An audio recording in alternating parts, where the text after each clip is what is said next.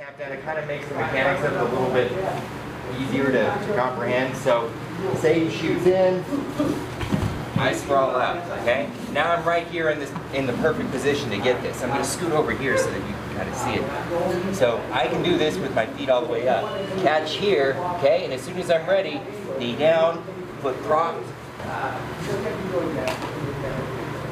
Okay? You're putting that foot through and you're trying to get this whole surface area down as you kick over. Boom. Or if you don't like them, you just sit on the guy's chest. Okay? One more time. Shoots in. Boom.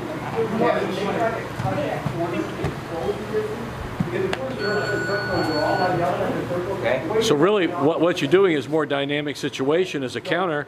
He shoots, you sprawl, standard sprawl, put the hip on his, head to his, his head's down on the mat.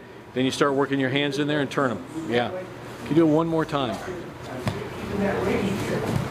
And either one of these where you work, where they could be either the standard, the gable grip, or the S grip, or the the old-fashioned grip. Yeah, either that, and pop them over.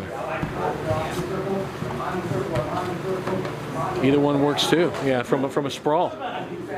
So. Like I said, it's a little bit harder for me to get this one, so that isn't as smooth when I do it as the S grip. So that gives you a little bit of a better idea how you kick over, post on the head, use it whenever you're in that north-south top position.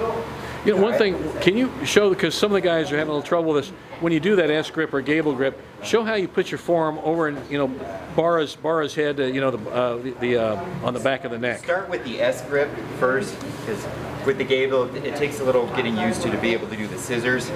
So as I catch this, it starts vertical, and then you just drop your elbow on the side that you're going to go, okay?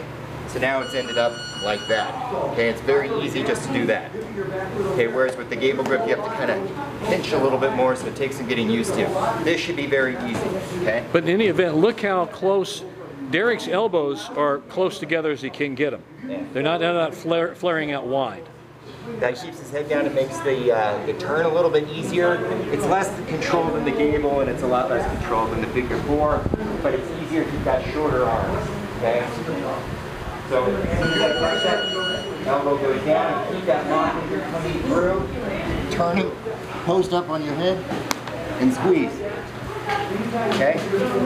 If you think that your hands are going to go off, okay, post on your head and kick over. The higher your butt goes, the easier it is on your wrists.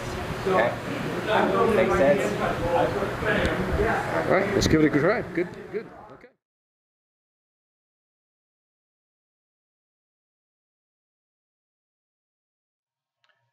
Thank you for watching our video. I hope you enjoyed it. By the way, we have a lot of books on this subject at our Welcome Mat online store. If you go to www.welcomematstore.com, you'll probably find a book on the subject you just watched. So, and we also have other stuff at our online store as well. So, we thank you for coming and watching, and keep tuning in more of our videos. Thank you very much.